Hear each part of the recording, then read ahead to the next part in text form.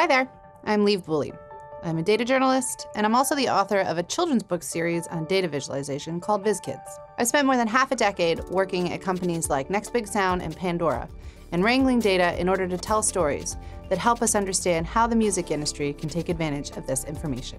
Data analytics is about more than just interpreting a spreadsheet. You need hands-on industry experience to provide context and knowledge for the questions that you're trying to answer with your data. Nowadays, it's incredibly important to be able to interpret data. In fact, it's fundamental in almost every industry. In music, it can help us make better and smarter decisions about everything from which artists to sign, when to push and release music, to where an artist should tour. In this class, we'll learn about the history of data in the music industry, and we'll talk to some really smart people who are doing incredible things with analytics in their field. We'll also understand some of the fundamentals of how to wrangle and take advantage of data. One of the things that I'm hoping you'll learn from taking my course is that data analytics in the music business is a very new field, and you have the opportunity to innovate with this.